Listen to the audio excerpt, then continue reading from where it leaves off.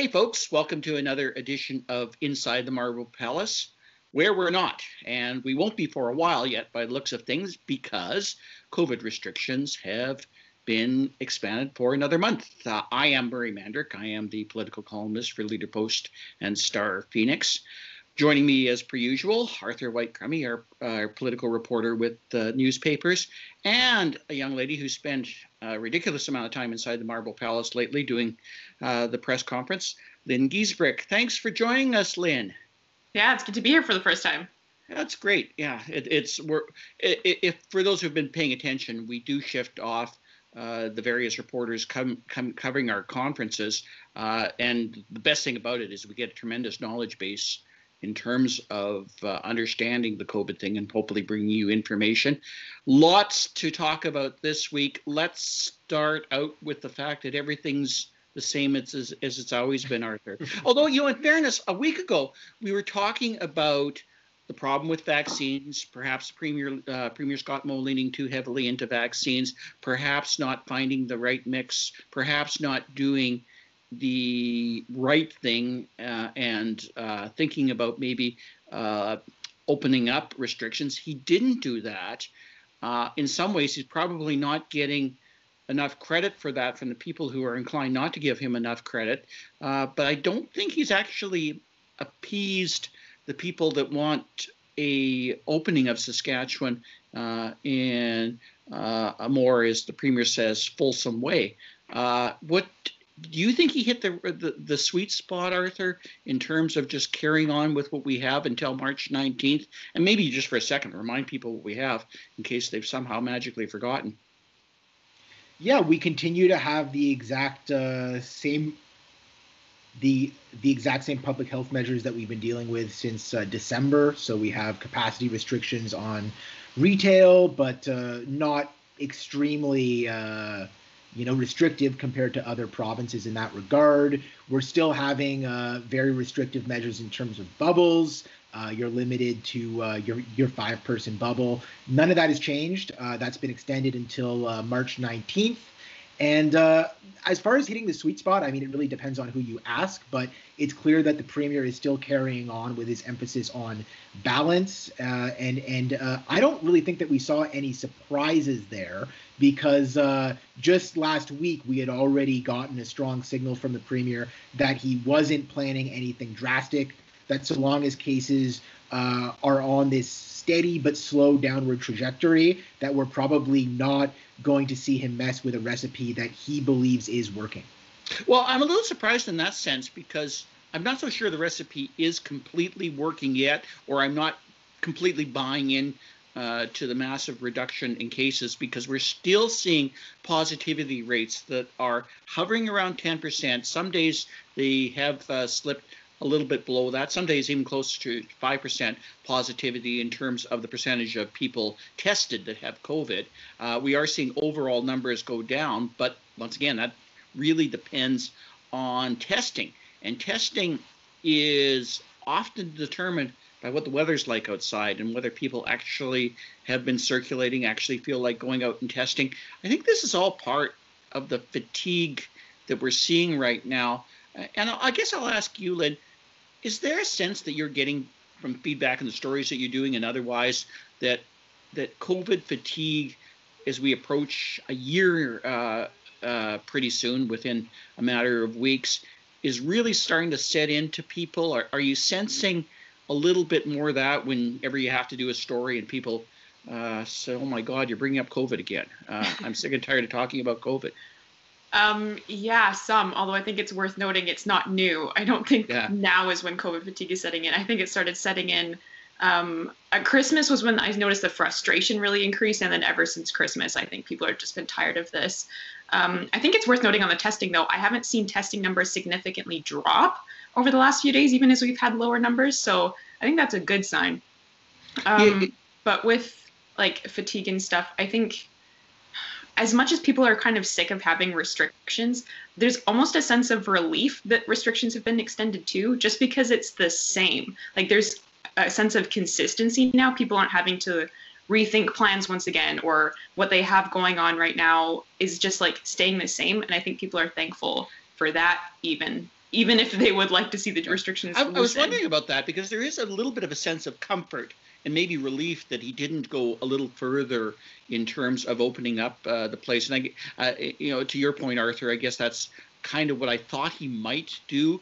Just find something, throw the public a bone someplace along the line, particularly when they tout the numbers being successful. There's been a lot of talk of late, I found online, about whether or not our numbers are as successful as the Premier purports them to be. And I'm kind of curious about that. If you look at where we are right now, we are kind of catching up to Alberta.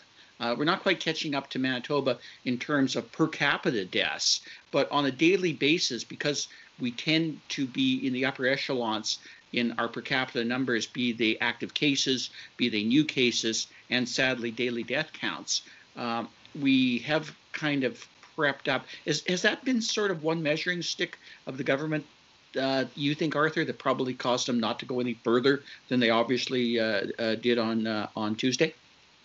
I've always gotten the sense that their primary measuring stick is hospitalizations and the integrity of the health system. So long as the health system is not threatened, we're not going to see them do anything drastic to the economy. And we've seen hospitalizations on a very slow downward trajectory over the past several weeks, since I think about mid-January. Don't forget that deaths are the most lagging indicator. Often people are going, if you've seen an upward trend in cases, you're going to see an upward trend in deaths for several weeks following. So I'm not sure that that's the main thing that the government is going to be looking at as they decide what to do with restrictions and whether their current set of restrictions is working. Now, I think you're right that in many ways our data is showing that we continue to do worse than other provinces. We're still number one in terms of active cases per capita, and still number one in terms of the 7-day average of new cases per capita. But again, I just feel that so long as the health system is protected and so long as those trends are going in the right direction, we're not going to see any strengthening of the public health measures. And we got a signal from Premier Moe that the first thing that they may be considering in a month's time is loosening up some of the restrictions on household bubbles. So that could be coming on March 19th if we continue to follow this trend. I think that'll be the first thing. Lynn, what is your sense in terms of different places in the province reacting differently? Because to be quite frank, I don't get out that much, partly because no one likes me, but partly because everybody's living by these restrictions. But the restrictions that people are living in different parts of the province, the conversations I have when I talk to people at different parts of the provinces, why are we doing this? I don't know anybody in my area that has COVID anymore, or that's a city problem, or that's a northern problem. The problem I think the Premier has had is sort of selling the notion that we are all in this together, and partly because I don't know if he's necessarily messaged that right, but is it realistic to think that part of the problem is the fact that there still remains that level of variance? Right now in the south in Saskatchewan, we're just not seeing as many cases as we were earlier, and it seems to be the cities and a northern belt basically stretching all the way from Lloydminster to Nipawin across the province, in which we see more cases. Is there that much variant that people kind of react in different ways? I think so. But I think we've kind of seen that happen throughout the pandemic too, like especially at the beginning, right? When COVID was such a new thing, you really only noticed people taking measures seriously in places that were having high outbreaks or a lot of cases that people were hearing about it and getting scared. And they were like, oh, okay, measures, we need to do this. And I think that gets back to the fatigue thing too. Yeah, like I think gone through it, become more normal, but I think it has taken the rural communities especially quite a while to feel like it's hitting them too. And I think now it's just normal, like people are fine wearing masks and stuff like that. We're seeing less pushback on that. But yeah, I think there is definitely some differences in feeling in rural communities. And but at the same time, like less of their like social lives have probably been impacted than in the cities too, because in a sense we had more to lose to begin with in that realm. let's talk about the different reactions in terms of where you come from an occupational standpoint and everything else, because this directly results in the conversation related to vaccines, or produces sort of the conversation related to vaccines. We see a lot of different groups, Lynn, of people now claiming that they need to be further up in line in terms of the vaccination. And you wrote a story, and we're at the press conference last week when health workers were really raising that issue in a predominant way. Seems to be a really good argument that health workers should be at the front of the line because they risk the most exposures. What were they told initially about getting vaccines in phase 1 and maybe early phase 2? And why are they so collectively frustrated right now with the government's decision to basically make it age-based and start with the 60-plus category is the predominant voice of phase 2? And I guess generally, why do you think the Premier reacted and decided maybe to take a second look at this and change things? Was it because of, in your mind, the reaction that they were getting from the health community? Yeah, so initially in mid-January, the SHA did a town hall with their physicians, and the plan they had at the moment was that all healthcare workers, it didn't matter what kind of position you had, would get a COVID vaccine ahead of the general population. And then in the vaccine plan that was released to the public last Tuesday, that had changed completely, and there were only a handful of positions left in that priority group, and everyone else was just getting lumped into their age group. So there was a big backlash from healthcare workers, obviously, and I think maybe part of it was just because they felt they had that promise and then it was taken away. But yeah, like you said, they have more potential for contact with COVID than I do, for sure, working from home. So yeah, then Premier Mo at the press conference said the Ministry of Health was considering taking a second look at that, which they did, and now they've added more. So I think some of that was just pushback, but yeah, I don't know. Maybe they felt that was a preliminary plan anyway, and they were thinking of considering it even before. It's hard to know for sure what exactly tipped that decision, but it feels like they've really been trying to in the balance of, do we go for speed in vaccinations or do we go for priority populations? They've been heavily leaning towards speed. So this seemed like a small walk back in that focus, but they're still, I would say, focusing much more on just speed of delivery to everyone than on priority population. I think so, and I think that's the one aspect of strategies related to COVID that I believe personally the Premier and the Health Ministry and the SHA deserve strong marks for, because they haven't been swayed over their record. And you have to really appreciate how much pressure internally and otherwise there probably was when you have health workers telling other health decision makers that, hey, remember where we came from. This is our priority too. Is there a political element to this, Arthur, in your opinion, or from what you've seen? Because the opposition certainly raised that prospect that initially that what I think opposition leader Ryan Miley suggested is that the 60-plus crowd happens to be Sask party voters. I don't know if that necessarily bears out, actually, but it certainly was something that was stated and I think quickly rebuked. Was there, in some sense, a political notion to this, or did, in this particular case, from what they've described, make a pretty good, compelling argument that they were sticking to the science in this particular decision? Well, it's both at the same time. I mean, it's impossible to dispute that vaccine distribution is now the number one political issue in the province, probably replacing case numbers, and is going to be until this is over. And it's essentially a zero-sum game. And every vaccine that's given to a priority group is a vaccine that can't go to somebody in that 60-plus age category. And Premier Mo was very clear that adding all of these additional health workers that are now in phase 1 could push back the beginning of phase 2 for several more weeks if we don't start getting vaccines a lot more quickly from the federal government. So this is a classic distributional issue where one group is essentially played off against every other group.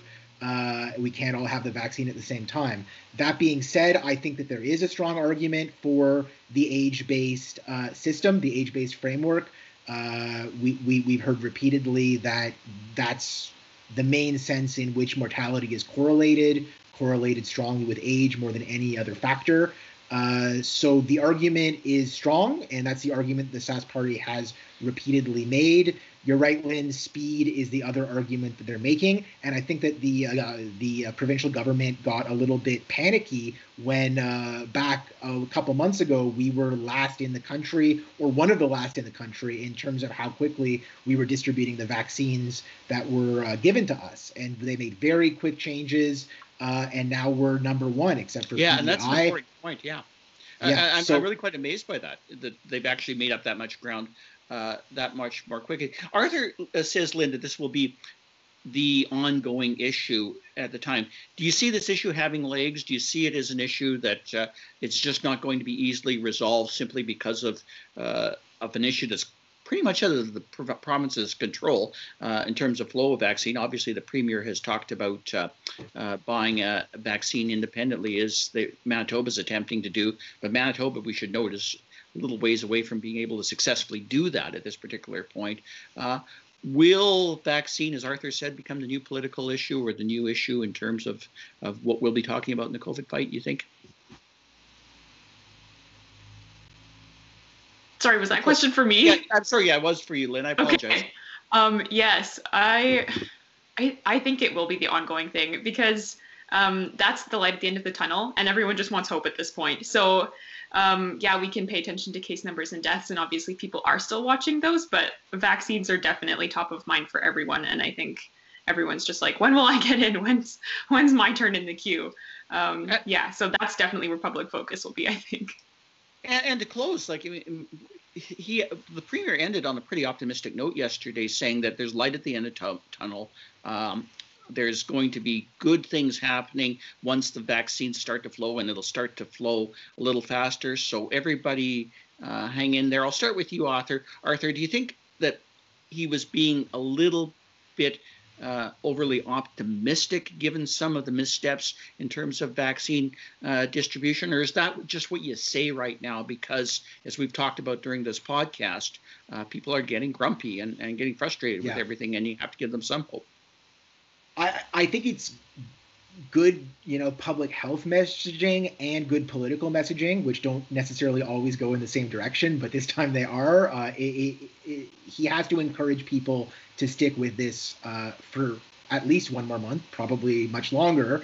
And the vaccine is really the carrot for that. I mean, it's easier to stick with all of these restrictions, to stick with this isolation and the depression that sometimes comes with it, if you know that it is going to be over. So that's, I think, a good optimism to show in some of these calls. And he was, in a sense, at his most optimistic that I've seen him in weeks. He seems to have gotten a good sense from the federal government that this is going to speed up in the weeks to come. Hopefully that does pan out. We might be seeing 5,000 vaccinations by April, he was signaling. So if that starts to happen, then I think it's going to be a lot easier for people to stick with the restrictions going forward. You think so too, Lynn? That seems to be the focus, wanting to make it all about the vaccines and everything else. He has to make a tough decision in another month right now if the numbers continue on. But is this the right course right now in terms of having it just one more month and then reassessing at this particular time in terms of at least placating a public out there that's going to be growing increasingly frustration? Hopefully the weather will improve and they'll have less reason to be grumpy. But do you think that's probably the right call in terms of time lengths and parsing out little bits of good news as best you possibly can in this particular way? I don't know if I can say whether it's the right call or not. I don't think I have the information base to make that call. But I think it was not unexpected. I don't think I've talked to anyone who was really surprised to see those restrictions extended. I think with the vaccine coming, if we see really low numbers of vaccines rolling out over the next month, I think people will start to lose that optimism. I think now vaccines are still new enough that people have hope in it. And we have seen those vaccine numbers go up significantly. Like, it is getting rolled out pretty quickly for those priority populations right now. So yeah, I think there is still that optimism that, okay, if we stick with this, we can see this through to the finish line and do it well. If this month goes poorly for vaccines, I think we would start to see that change. So I think this might be the tipping point one way or the other. That might be where the sweet spot is. It's sort of the combination of seeing the numbers go down and seeing enough vaccines roll out, as the Premier optimistically offered on Tuesday, rather quickly or in a more speedy way than they have been. I guess that's about all the time we have this week. Thanks so much. There was a lot to cover, obviously. There seems to be a lot to cover every week. So thank you, Arthur. Thank you, Lynn. And we'll look forward to talking to you again on Inside the Marble Palace. Take care, guys. See you. Thanks for having us.